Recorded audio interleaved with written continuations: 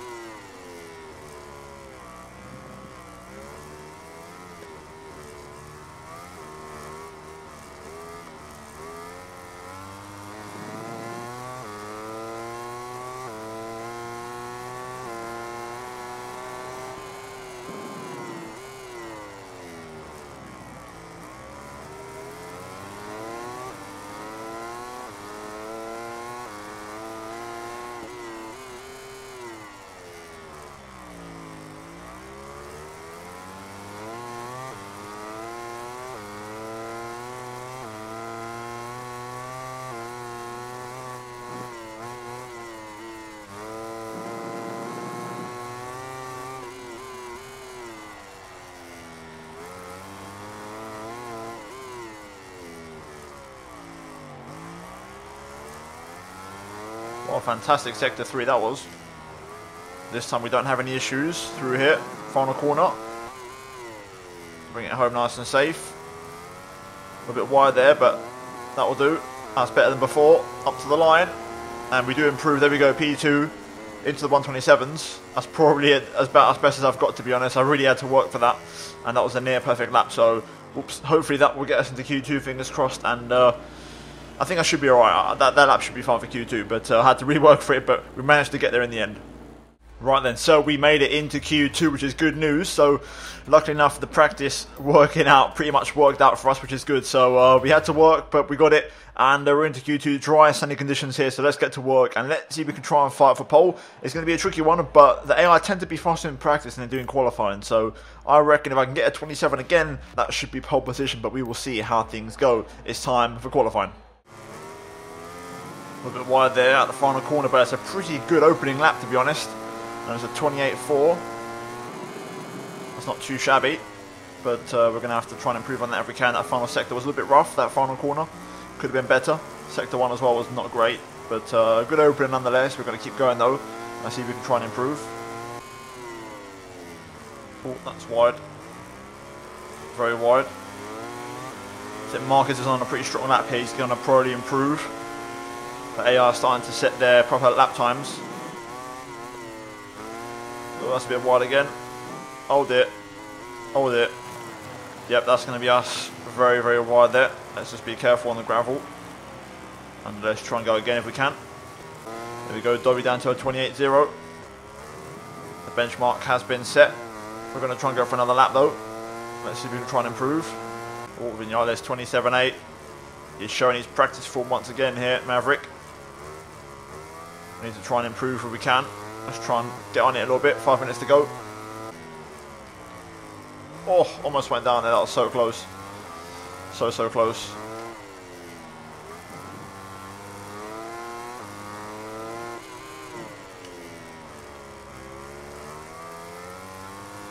Right then, up to the line. Let's see if we do improve. 28.5. So we don't actually improve it on our own lap. Let's try and keep going here. Oh no, not again, we're hot. There's a certain line into there which I can't seem to replicate. I'm probably going to bow on this lap now and come into the pit lane, get fresh tyres on and try again. Oh, it's a little bit wide. Oh no, it's gone. Damn it. Damn it. Damn it. That was such a good lap. That was looking good. I'm going to continue on though. It seems like we've got no damage, so I'm going to try and stick with it here and try and see if I can improve. Right then, here we go. Onto a time lap. Let's deliver here. Pressure's on. Let's make it a big one.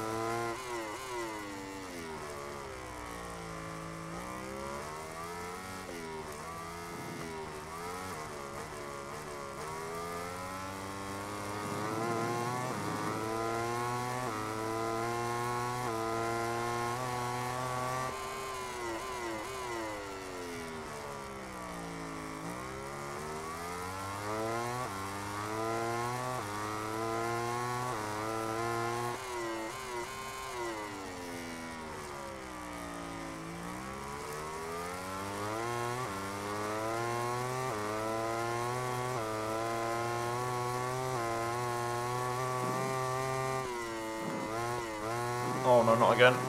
This time we survive. Oh, flag's out. Come on, let's push on here. End of the lap. Let's keep going. That was a good, strong third sector. But there's still one more sector to go, which is where I made my mistake last time.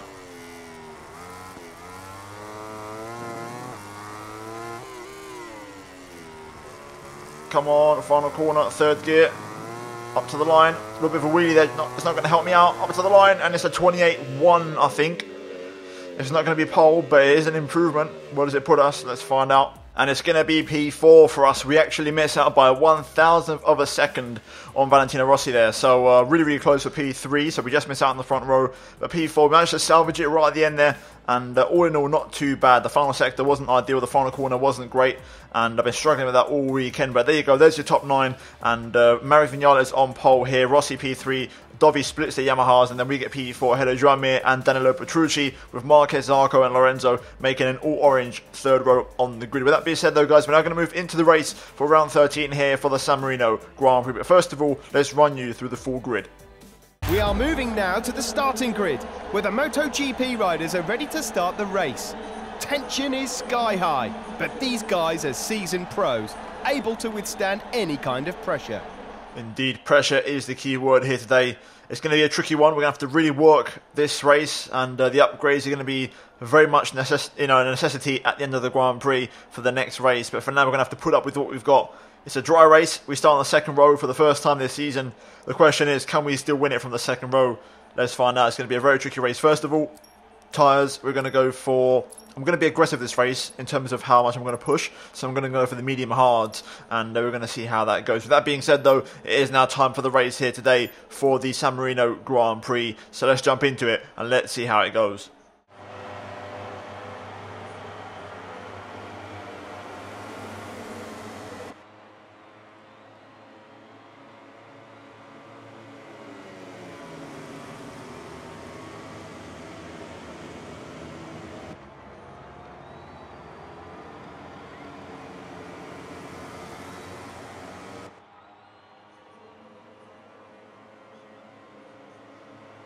All the riders have taken their places on the starting grid. Riders are deep in concentration, with just a few seconds to go until this San Marino Grand Prix begins. Clutch pulled, first gear selected here, and it is now time for the San Marino Grand Prix. Lights are on, and it's lights out, and away we go. Come on, let's try and get a good start here. That's not too shabby. Not my best one, but definitely not my worst. Into turn one, I'm on the outside, / in the middle of the three. We're going to take the inside though for turn two, very aggressive. Inside for turn three, yes, just about.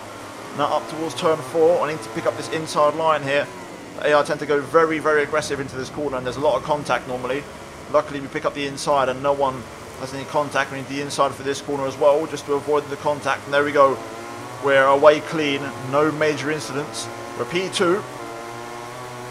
Now it's all about turn 8. Can we get it all slowed down?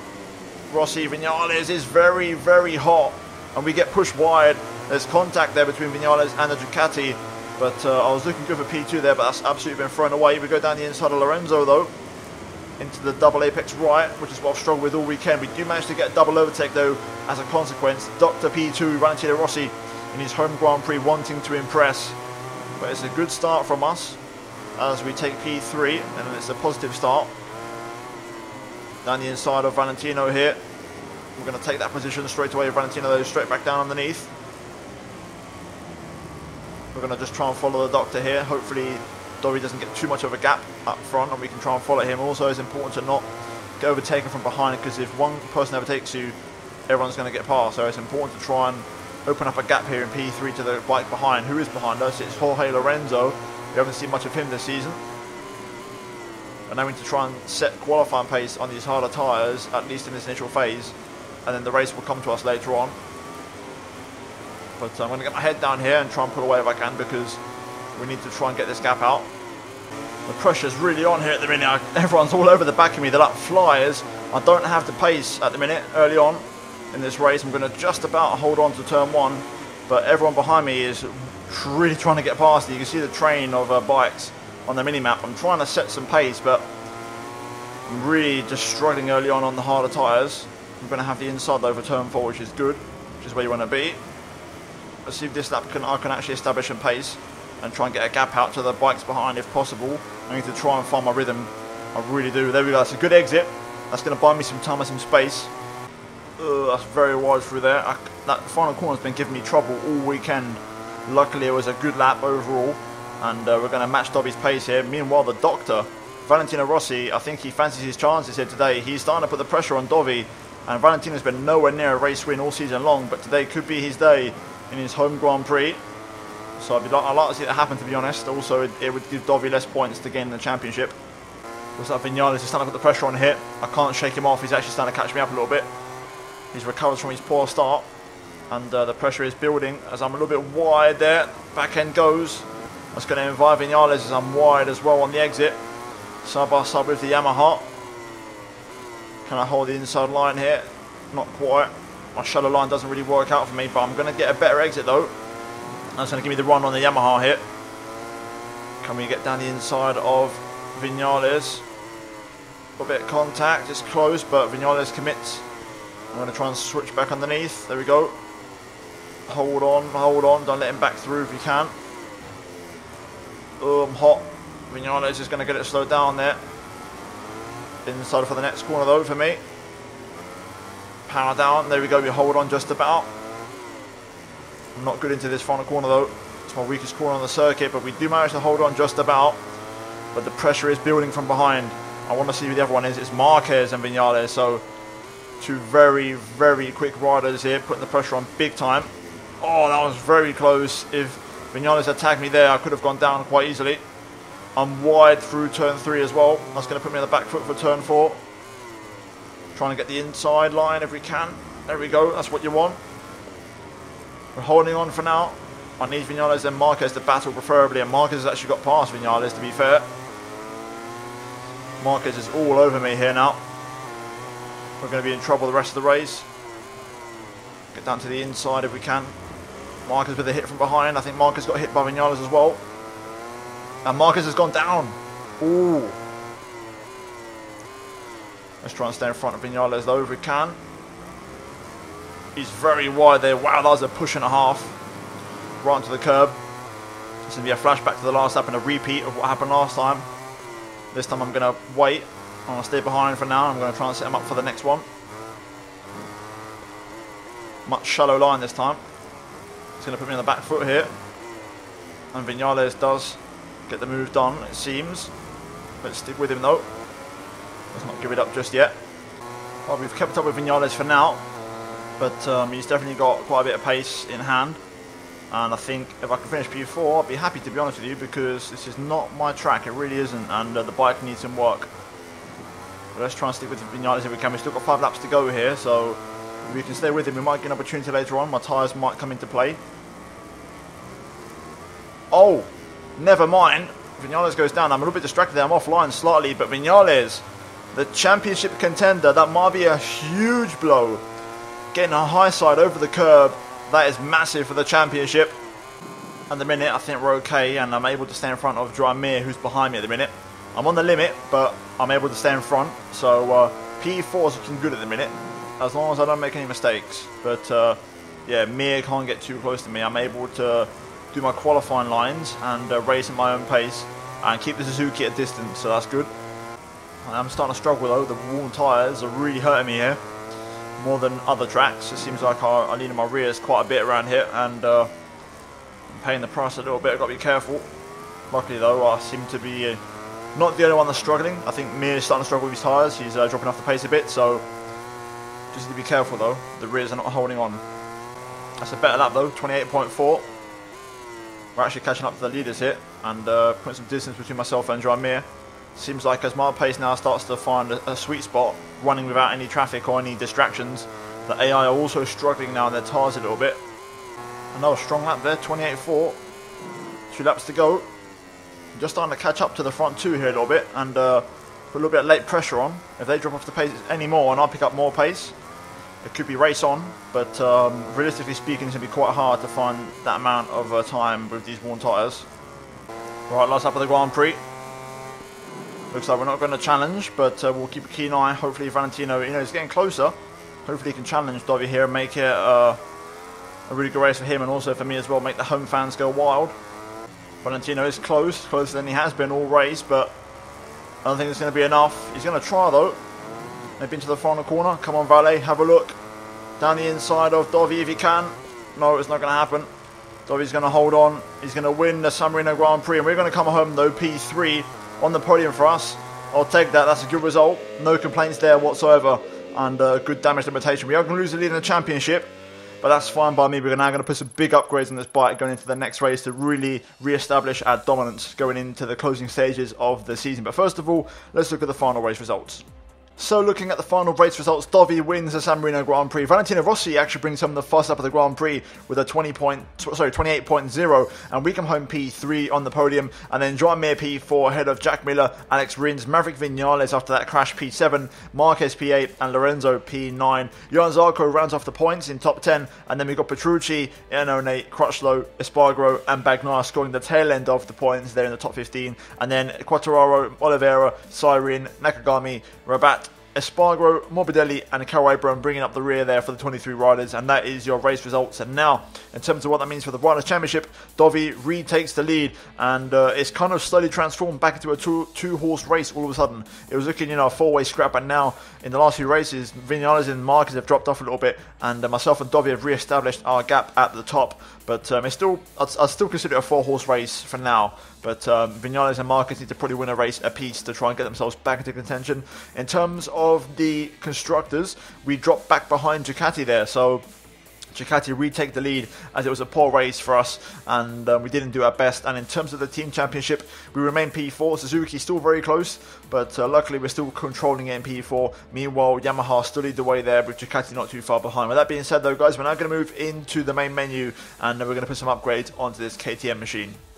Okay, so then, we're going to do quite a few upgrades here because things need to improve. Straight away, the one thing we haven't done is penetration to increase the top speed, so we're going to get that on straight away and really increase that as best as possible. So we'll do 2 of those because we haven't done them yet. Also, downforce I feel like is necessary to keep the front end of the bike down, so we're going to do that. The aerodynamics on the bike nowadays is so important. Then in terms of the brakes, we need to do some work on the modularity. So basically, obviously, we can avoid lockups, be a little bit more flexible on the braking. I think my braking is a strong point, so I'm going to try and invest in the brakes quite heavily. We're going to go for aggression as well for stronger braking power and really improve my braking ability. I'm actually going to go one more on both of them. I really want to be able to be a lot better on the brakes because that's kind of my strong point. And then in terms of other areas, I think suspension could do some work in terms of going over curbs, because we've had a few incidents this weekend. So many people went down in that race, so we're going to go for the hydraulics, get a couple of those on as well to improve curb performance, and then we're going to go one for the elasticity to improve general stability over rough surfaces and also change the direction. So we're going to get that on as well, and that's going to be a huge upgrade package on the bike for the next race, guys. But if you guys did enjoy this episode of the MotoGP 19 mod career mode, then drop a like on the video, guys, and also get subscribed if you are new for daily Formula 1 and MotoGP content, and check out these 2 videos on your screen if you have missed them. But other than that, guys, thank you for watching. I'll see you in my next video very soon, but until then, it's goodbye from me.